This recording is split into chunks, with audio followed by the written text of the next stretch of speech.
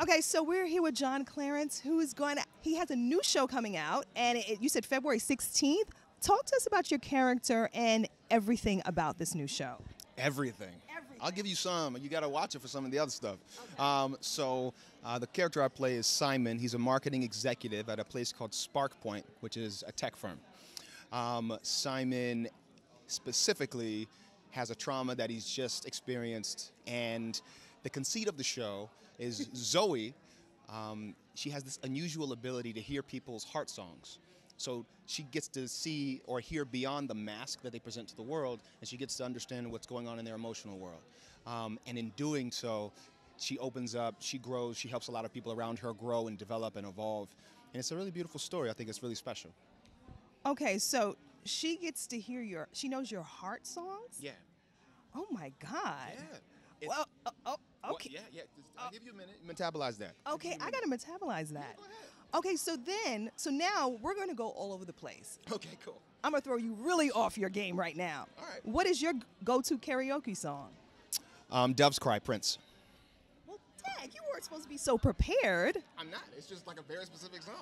Oh, my God. Okay, so for all of the people out there who are going to watch this show, Yeah.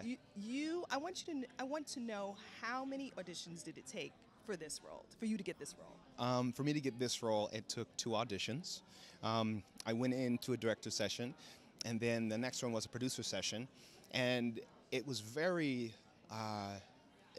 very unique experience. I think that one of the biggest things that I found is the showrunner, Austin Winsberg, is a brilliant, brilliant man. And before I went into the producer camera test and stuff like that, we spoke for what had to be at least 20 to 30 minutes, and he told me about his heart. He told me about why he wrote this show. He told me about what matters to him and what he's hoping to do with the show in the world. And it aligns a lot with my purpose and kind of tapping into the vulnerable parts of humanity and allowing us to connect to one another. And also the character that I'm playing lost his father, and I lost my father years ago. And so it's just thank you. And it's just the conceit of the show is just a beautiful opportunity for us to connect.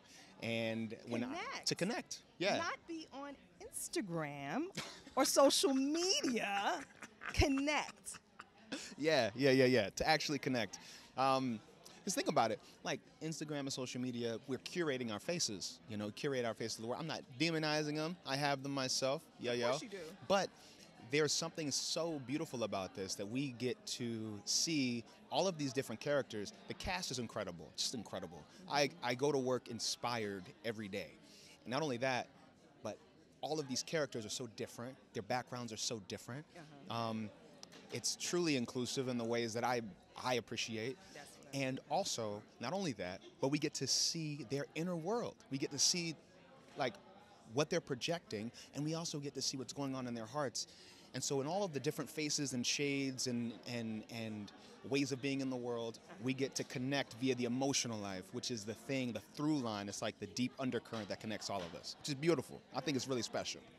You know what I like about this is that I feel casting and the producers caught your true essence. Because for you to get this part, this seems like this is like in your DNA. I would agree with that. I would agree with that.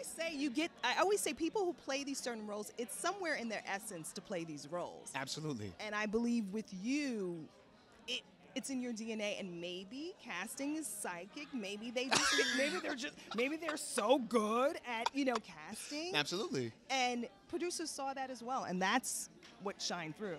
I would agree with that wholeheartedly. I think that when we work on specific things, I think the best way that we can lead in any room, in any endeavor, is with our heart space.